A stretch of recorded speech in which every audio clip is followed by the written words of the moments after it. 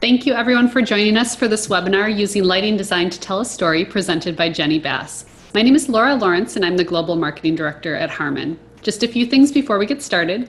Everyone on the call is muted to keep down noise levels during the webinar. However, there is a Q&A function where you can submit questions to the presenter and she'll try to answer as many questions as possible at the end. This webinar is being recorded and the link will be made available a few days after this presentation. We do have a number of other webinars taking place over the next few months for audio, lighting, video, and control, and we'd like to encourage you to take a look at the different webinars in our Learning Sessions workshop series that can be found on pro.harman.com. We're adding new sessions daily, and right now we have over 30 sessions scheduled for the remainder of the year, so watch for those on the calendar. And now I'd like to introduce you to Jenny Bass, the presenter for today's webinar. Jenny is a touring lighting director, designer, programmer, and technician. Throughout her career, Jenny has worked with a variety of touring acts, including the Avalanches, Mary Mack, Ray Sremmurd, Tanashi, and Earth, Wind, and Fire. And now I'll pass it over to you, Jenny. Hi, thanks, Laura. And thanks so much for Martin and Harman for having me. So this is using lighting design to tell a story. We're going to talk about a couple of things.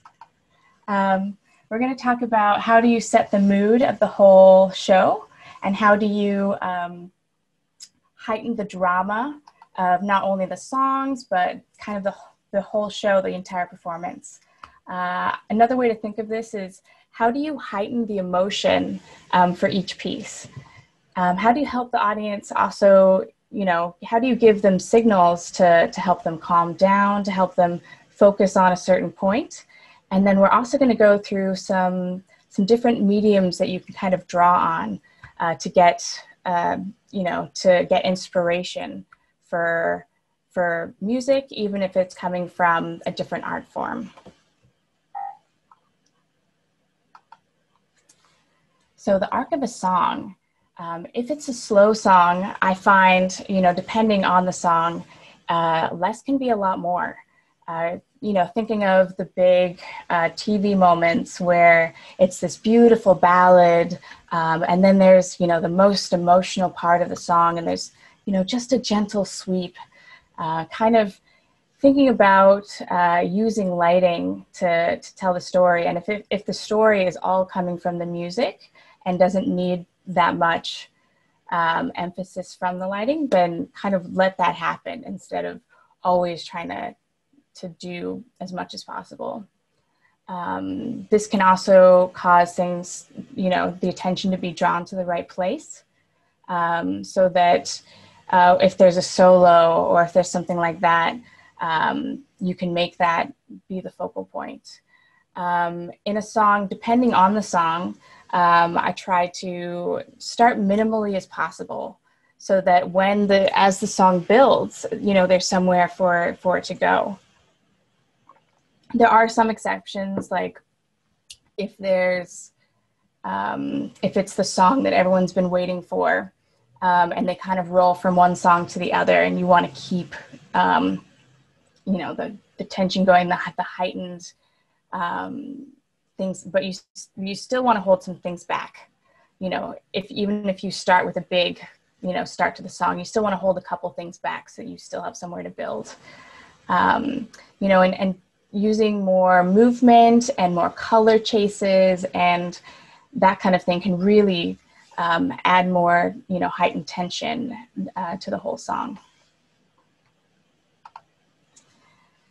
So between songs, is the change too dramatic?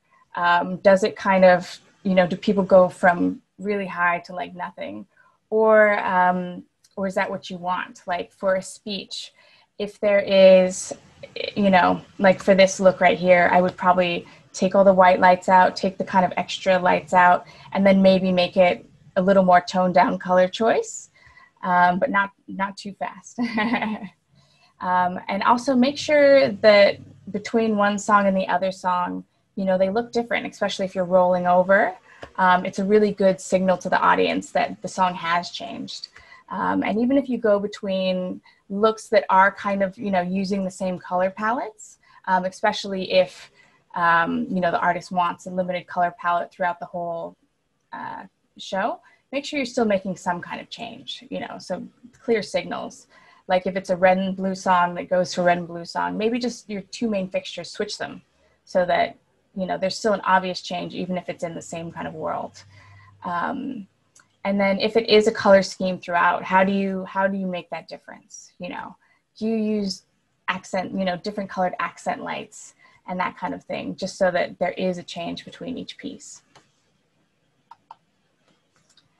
And the whole arc of the show, you know, just how within a song, there should, you know, be a build or change, have that build throughout the entire show.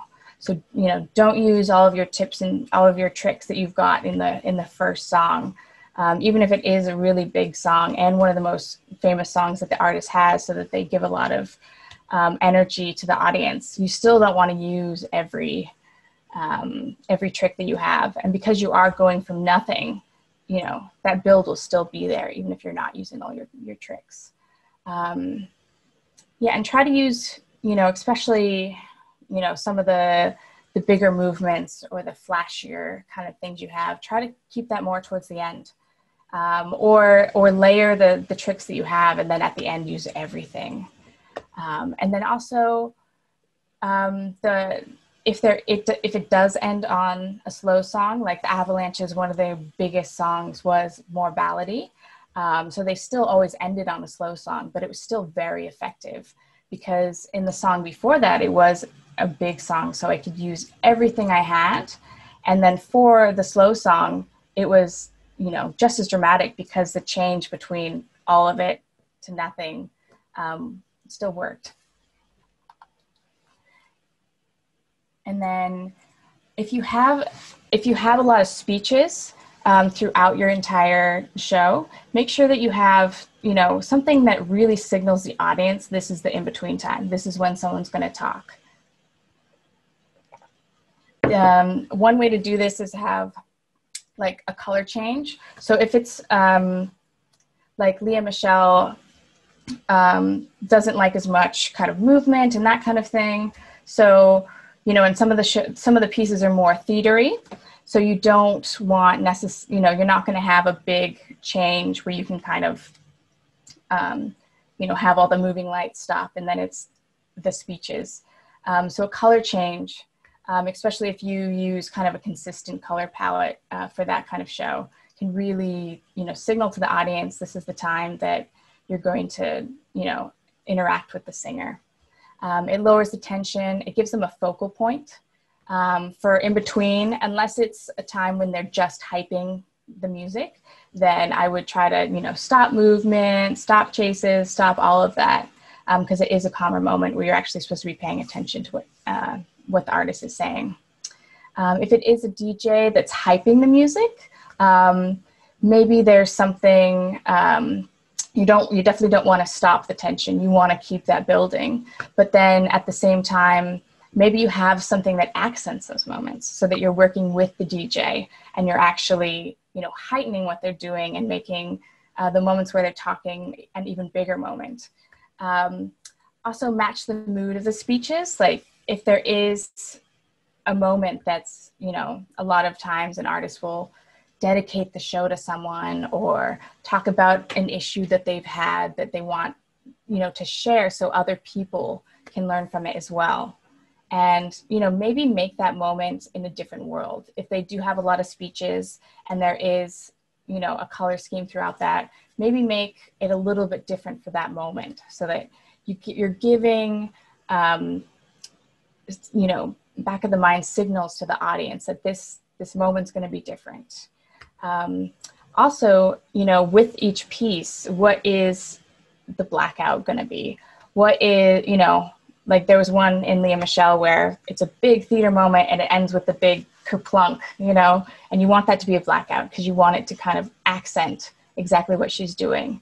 And then, you know, but if it is a kind of like rollover from one to the other, maybe you don't necessarily need a blackout, especially if they go from singing to a speech. You know, is that going to be more distracting than just kind of doing a color change and bringing everything down?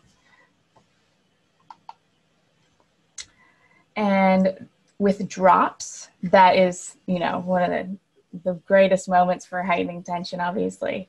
You know, you want to find a good way to kind of build with that. And if you have, you know, a lot of DJs will do every you know, even if they have similar songs, you know, their famous songs that they're using, a lot of times they will, you know, they'll feed off the audience, and they'll have, you know, different timings each day. So how do you build a consistent show, you know, with it being able to do that?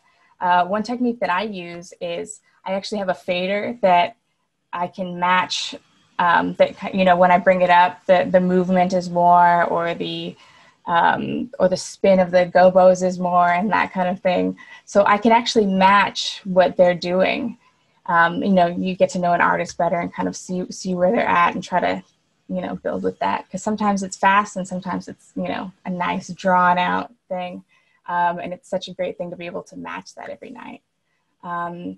I really like to, you know, depending on, you know, there's different kind of drops, but the ones where, you know, it's building, building, building, and then there's that moment of, you know, nothing. I try to black out during that moment so that I can really, you know, you take away all of the sensory. There's no music, there's no lights, you know, there's nothing to pay attention. All you have is that tension to kind of hold on to. And then when it drops, it just makes it that much bigger. One of my absolute favorites is favorite kind of song to do is when it's got a nice slow intro, and then it, you know, it has a beautiful drop. I love that, because you can it's the best way to kind of build and release tension. And then you can have, I try to do minimal even if it's kind of building at the slow part of the song, so that when it does drop, it's that much bigger. And I always try to do like some kind of flash, you know, and there's nothing like hitting that moment and you literally see the audience bounce, you know. Drawing attention. So humans are naturally attracted to two things more than anything, and that is, you know, intensity and then movement. So, you know, if you do, like for this drum moment, each night, I try to do a nice sweep. So I could go like, you know, nice backlight, and then everything sweeps to the drummer during the big moment. Because there is a big moment where it's just this huge solo, and that's kind of the only thing going on. So, you know, the singer will literally move to the side, and all you can see is the drummer doing, you know, crazy hits and that kind of thing. And then for that, you can use intensity and the movement. A color change can also be a good way. So for this, you know, having it in like a red kind of backlight and then moving to white will also cause that intensity change, just, you know, from how the fixtures are made. And also using spotlight moves sometimes can actually be effective. Especially if you have limited spotlights. You know, a lot of times it'll be better to kind of, you know, do a fade out in between, but sometimes, you know, it can be effective just to do the big, you know, so that everything is right there. Some examples of drawing attention. One with color is that if you have like a nice jazz kind of piece going, you know, you still want to draw attention to the soloists. One example is I just did a Rhodes show, and they had 3 Rhodes pianos on stage. So when the solo starts, you know, if you've not heard the piece, if you've not seen the band before, you may not know, you know, it might take you a second to be like, who's soloing? So if you do a nice color change, like I tried to do, you know, if all the Rhodes had pink on it, then whoever was doing the solo would have white all of a sudden. And do it right before the solo starts, so that, you know, everyone looks that way, and then it's a solo, and it's just a beautiful kind of moment. You kind of get that from theater. So in theater, if someone has an entrance, you want to start the light intensity going up right before they enter.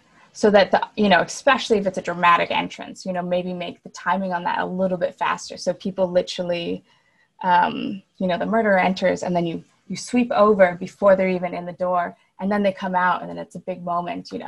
If everyone's looking over here and you don't have that intensity change, someone could come on stage and then half the audience doesn't even notice, and then they come, and you ruin a very dramatic, what could have been a very dramatic moment.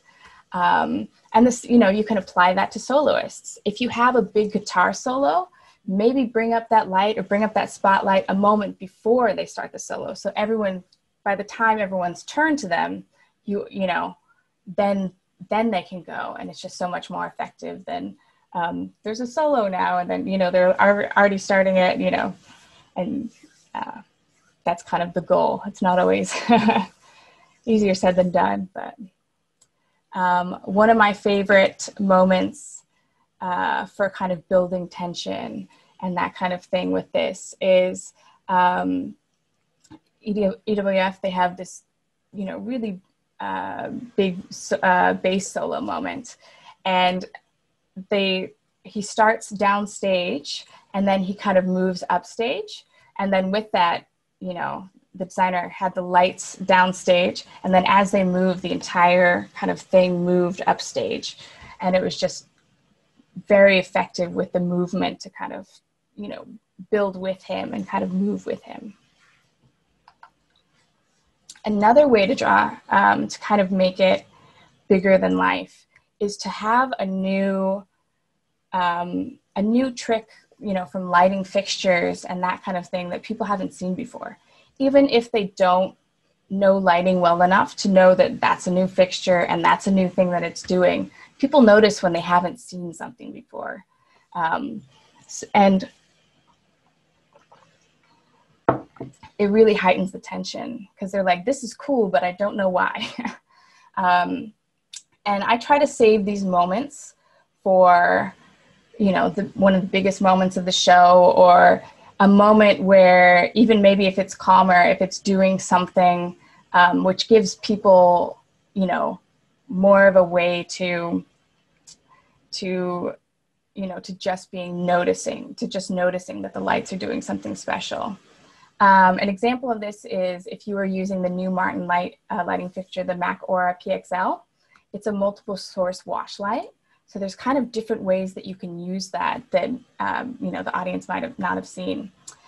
Because it's a wash light that you can pixel map, you can actually, do a full stage like color chase, kind of like what you're seeing on the photo. And, the audience probably hasn't seen that before within the fixture, and, it can be so much more effective than just fixtures going. It's also twice as powerful with the Aura. So having that kind of intensity with a color change can just be very effective.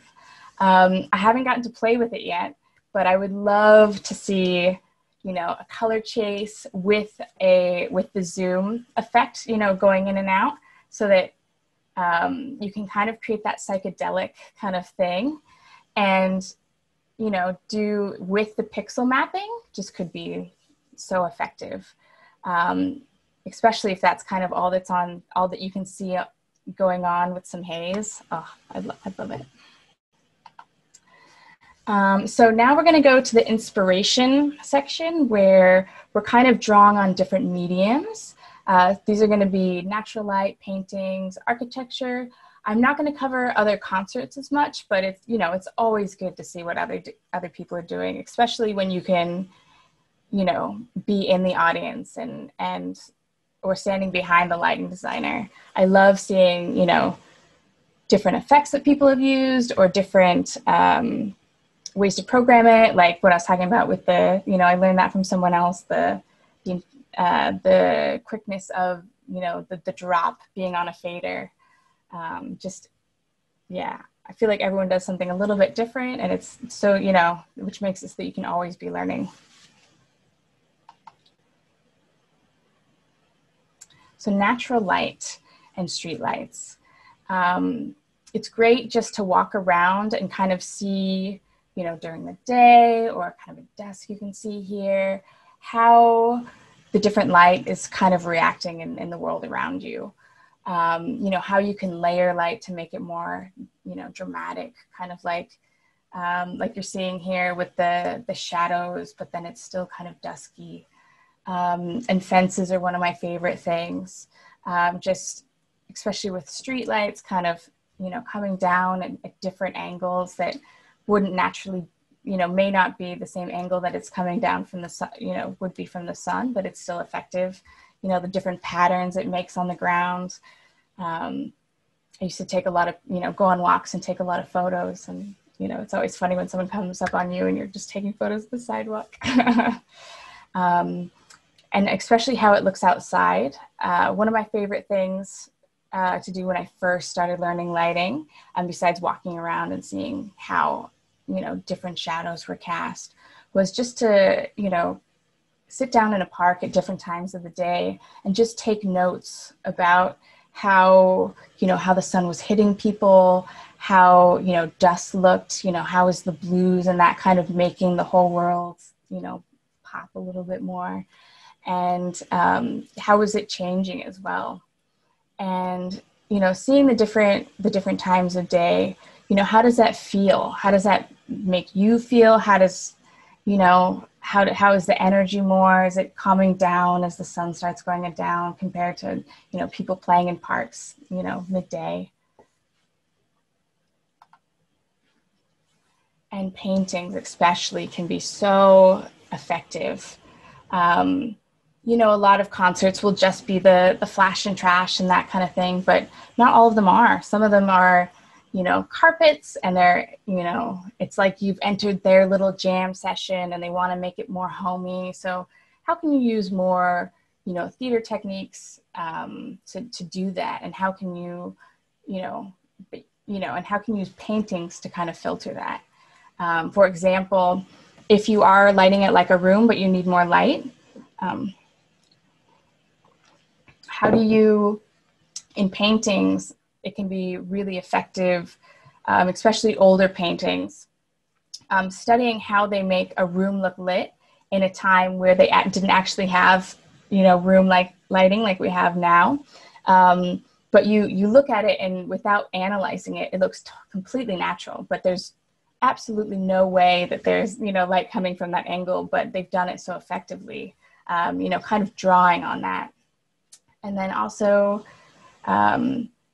you know, how do they achieve this? And how can you also translate things like what you see in this painting here with uplight? You know, it looks creepier. You know exactly that it's, you know, a night scene. You know that maybe it's not the happiest moment and that kind of thing.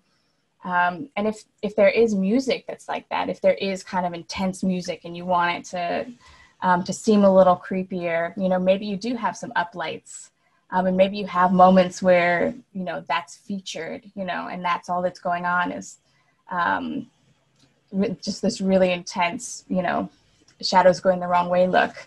It works because people aren't used to shadows going the opposite way, but they may not know that, which kind of makes it that much more fun.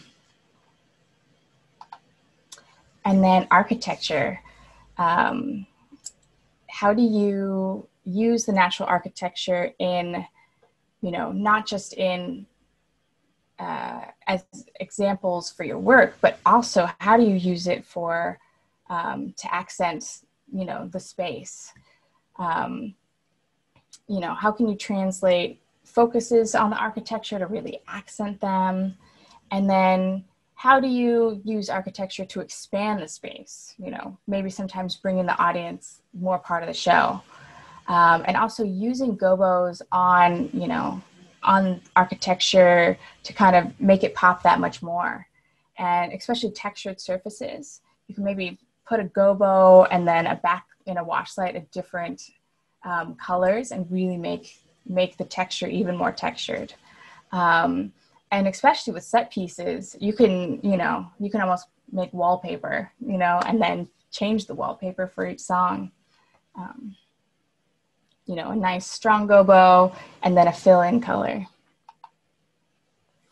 And dance, especially if there's dance in the show, it can be just such a great the kind of lighting can just be such a great way to kind of accent what's going on. If there's a lot of movement and that's kind of what you're catching, you know, especially if there is a dance moment, you can use side lighting to really accent the movement, or even using backlight. If you want to, you know, like in the painting, if you want just like a silhouette of a dancer, you can, you know, maybe a little bit of side light, but then just a big backlight so that all you can see is how they're moving.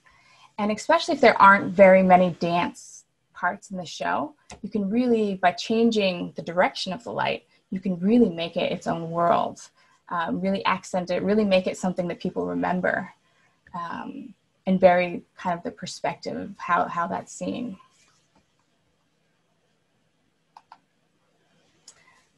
Choosing color. Should there be moments where maybe this is the only time you use this color? Or maybe it's, you use layered colors the whole time. You know, you have a song that's red and blue, and then, you know, a yellow and red song. Maybe there's one song where you just have it a little more matted, even though it wouldn't be, you know, different kinds of reds. Maybe like in this one right here, just to make it a different moment, different from the show, really, you know, telling the story of, you know, this is the heightened moment. Also, do you, you know, if there is a song that's about the sun, do you make it feel more sunny, or do you make it yellow so that it's like, this is the sun? It's kind of that choice of, do you want people to feel more excited, or do you want them to feel like it's a nice sunny day? What emotion are you using to, you know, how can you use the lights to evoke the feeling that you want the audience to have? If the song mentions a color, you know, if it's a bright blue day, do you want to use blue, or do you want to make the audience miss that color? You know, you're kind of building tension by not doing the expected. And then also, sometimes it can be too cheesy.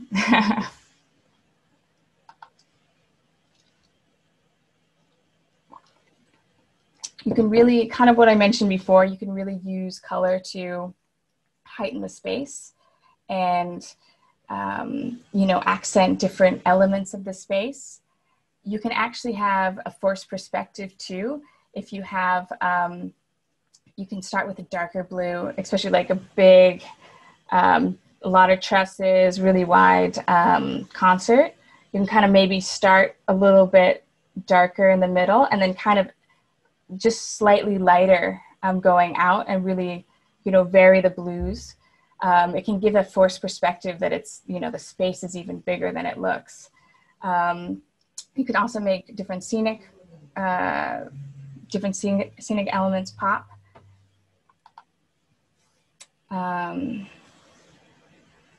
Everyone in the audience actually has a different perspective, because if someone is sitting down more, they're going to see a different perspective on the lights. And that's kind of something to keep in mind to kind of maybe heighten elements more. An example of this is there were some architecture lights in one of the venues that I went to, and only half the audience could really see that, because there was a big, because half the audience was above and then the other half was below. So the ones below, a lot of them couldn't see it. So you can kind of like heighten tension with that by using those. And then, you know, half of the audience is like, oh, and then the other half has that moment where they're like, what are they excited about? And what's kind of, you know, that different perspective you can use the audience to kind of, to help you, you know, tell a better story. How do you add these elements to kind of heighten the drama and the tension? If you are, like I said, the audience, and then the aging eye. Our eye over time kind of, it gets more, it loses clarity. I'm just going to read this straight off because it's a quote. As our eyes age, the lens moves away from its younger pristine clarity towards something that is yellower and somewhat translucent. As yellow pigments accumulate in the lens slowly over time, so slowly that we don't notice it. And in the picture here, you can kind of see how the different ages see light differently. LEDs with narrow band additive mixing heighten this difference. So it's kind of finding ways to make it so that the whole audience is seeing as even a show as possible. Additive color lighting as additive color lighting gets better with broader coverage and less missing colors, then the issue diminishes. In particular, to enhancement help this problem, use more colors of narrow band LEDs to fill in the gaps, or use broader band phosphorus converted LEDs. It makes the colors more for all audience, no matter their age. So kind of make it more what they're seeing already, so that they're used to, so that the differences that there already aren't heightened, if that makes sense. And kind of thinking maybe I skipped the examples.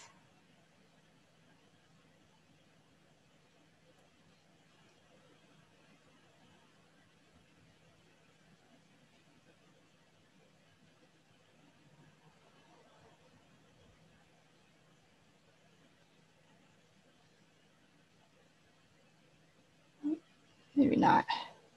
And then on to my thank yous. So I wanted to thank Brad, especially for kind of the new, like the aging eye and that kind of thing. Nick Peel, because he gave me a lot of the, when I was learning, he gave me a lot of the ideas for different perspectives to look on. And then also Mike Wood, because he wrote the article that I took quotes from, and Kenny Wright for the photo and his original work on that. And I also want to thank Harmon and Martin. And if you want to contact me, here's my contact info. Wonderful. We do have some questions for you, Jenny, if you're open to them. Yep. All right. When you are thinking of the arc of a song or a show, how much do you consult with the band about the story? It really depends on the artist. Some artists don't want to hear about it, and other artists, want to be involved. There's an element that they really want to accent. There's moments where, maybe you didn't realize that for them when they wrote it, it was about the guitar, so they really want, that person to be accented more or that kind of thing. And I feel like it's never a bad thing to know more of the story. And the more that you talk with them about it, the more that they can kind of engage with what you're doing as well. Okay, the next question is asking, how much influence does the band have on the between song look? It depends. I haven't actually had a band be that concerned with that element of it. They always tend to be more concerned with the songs. I think if there was stuff still moving when they were talking, they would notice. But part of that would be, I think the biggest element of that would be, do they want to see the audience or do they not want to see the audience? And that is something that a lot of times they will tell you right off the bat. What is your favorite color combination that you like to use in most shows? My favorite color combination is pink and green. Most people hate it. Green people don't look good under the color green, but it's my favorite color. And then its contrasting color is pink. So that kind of gives the biggest pop between the two. So I really, I try to get it in if I can. For example, when I did Leah Michelle, they have one song that changes every night. So I'm like, there's no way I could possibly know. And they, that's a secret to everyone, even me. So that's the green and pink song. Do you have an example of how you lit a DJ more theatrically? Yeah. It depends. it sometimes the DJ doesn't want to have light on them, especially. But one of my favorite things to do is to kind of like maybe just have flashes or have like lighter, have darker kind of lights or darker colors, and then for the drop, changing everything to white. I probably do that more than anything. And then also having the movement go from something small to something big. I love, especially if it's a punted show, I love if you release the pan and tilt. If it's a normal show, it looks awful, in most circumstances. But if you release the pan and tilt, it just makes this crazy wave where wherever the lights were at, they're like, just this, yeah. And that really heightens that moment. And how do you match colors to specific photos or artwork? Is there a secret to perfect color mixing? Yeah,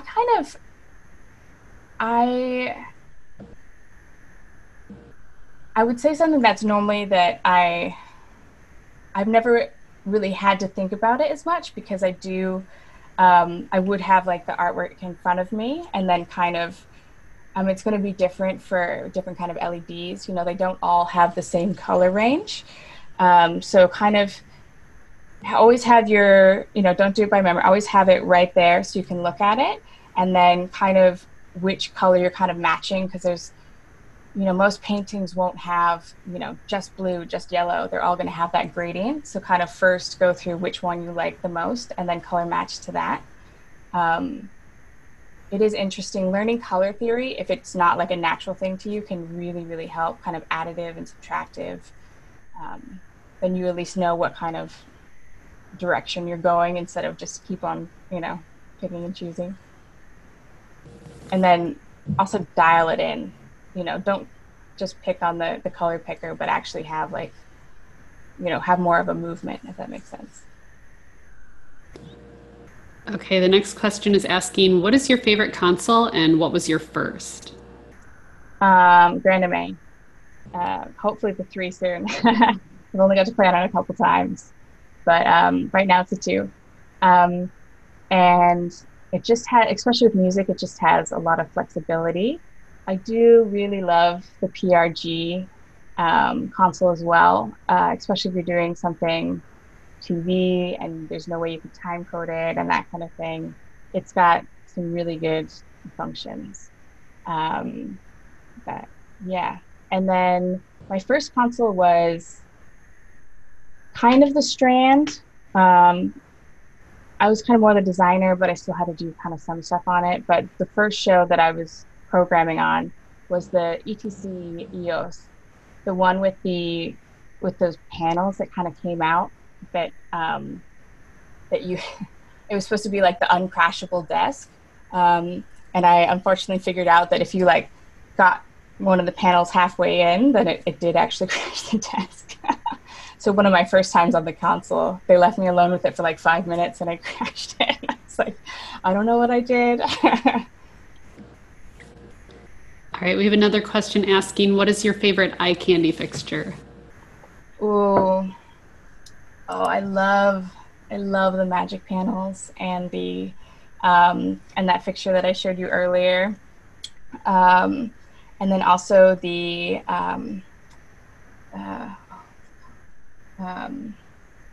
a lot of the Martin like spots just have like so many gobos that you can kind of make every song, have its own different look.